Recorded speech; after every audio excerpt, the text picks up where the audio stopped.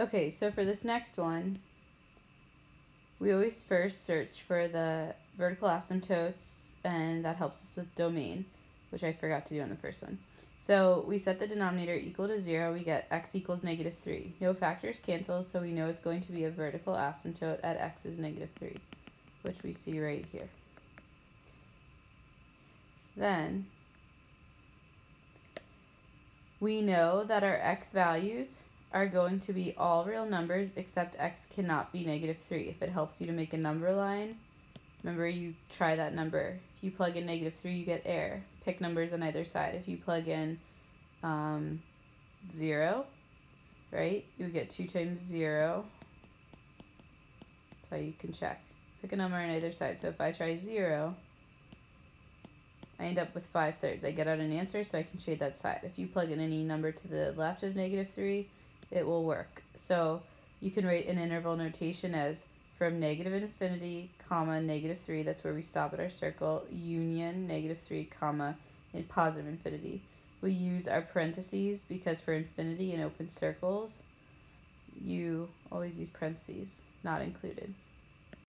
For a horizontal asymptote, remember there's 3 different kinds. You can have none, 0, or leading coefficient over leading coefficient. Because the degrees are the same, it's degree 1 over degree 1.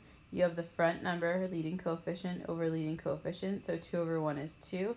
So y equals 2 is going to be the horizontal asymptote, which we see right here, y equals 2.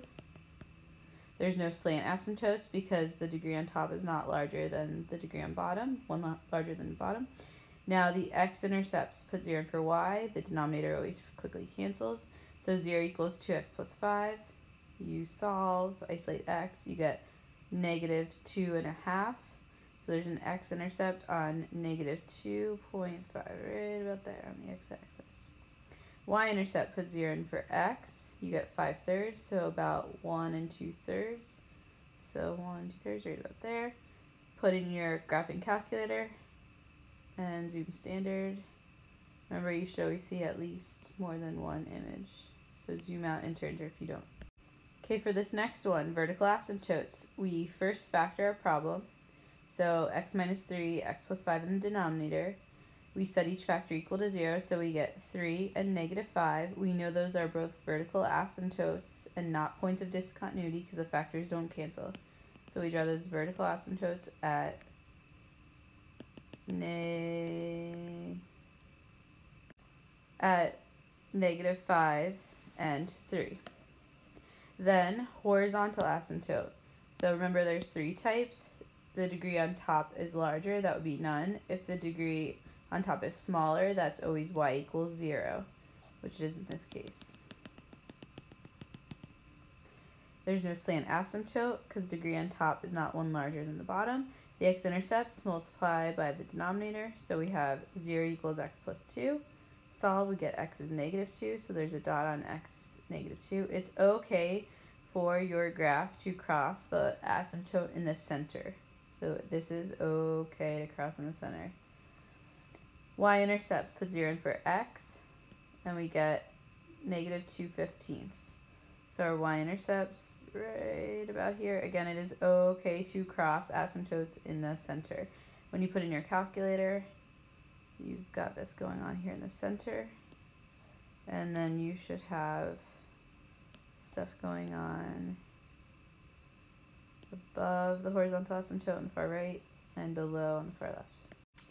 Okay, so for this last one, again, you try to factor the denominator if you can, and you can't, so you have to use quadratic formula. And when you use quadratic formula and solve, you get about 7.1 and -2.1.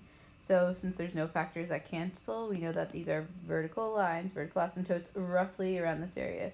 So roughly about 7.1 and about -2.1. So rough estimate. Horizontal asymptotes, there's none because the degree on top is larger than the bottom. Slant asymptotes, degree on top is one larger than the bottom, so we do long division. So it's x cubed on top divided by x squared minus 5x minus 15. Always put zeros as placeholders. So we have no degree 2, so 0x squared no x, no degree 1, and no constant, put a 0. Leading term divided by leading term, so x cubed divided by x squared is x. Put that on top of the x column. Multiply that by everything in front. X times x squared is x cubed. X times negative 5x is negative 5x squared. X times negative 15, negative 15x. Subtract.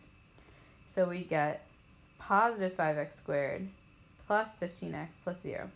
Leading term divided by leading term. So 5x squared divided by x squared is 5. That goes on top. Once you have filled your constant, your number column, you're done. You're not going to write a remainder. So the line y equals x plus 5 is our slant asymptote. And remember, to find dots to create this line for the slant y equals x plus 5, it's a line. So you can use slope and y-intercept, plug in points if x is 0, y is 5, if x is 2, y is 7, and do dots along that line. Okay, so we said no horizontal asymptote, degree on top is larger. X-intercepts, we put 0 in for y and solve. When we do that, we cross out the denominator. So 0 equals x cubed. To undo something cubed, you take that cube root. Cube root of 0 is just 0, so we have a dot on 0. And then y-intercept is put 0 in for x. We get 0 again. And you have this graph right here in the center. Again, it's okay for the centerpiece to go through your asymptotes. You have one section down here, and then you have one way up here. So you might have to zoom out, enter to see that. And just remember, again, for domain, your domain is always all reals, except you have to look at what you got when you set the denominator equal to 0, and you have to exclude that. So it's all reals, except when I set the denominator equal to 0, I got about 7.1 and negative 2.1. So all reals except these two values, or if you write an interval notation, you would do negative infinity, I stop at the circle, comma negative 2.1, union, I start at that circle, so negative 2.1, comma 7.1, I stop there, union, 7.1 to infinity. That's interval notation.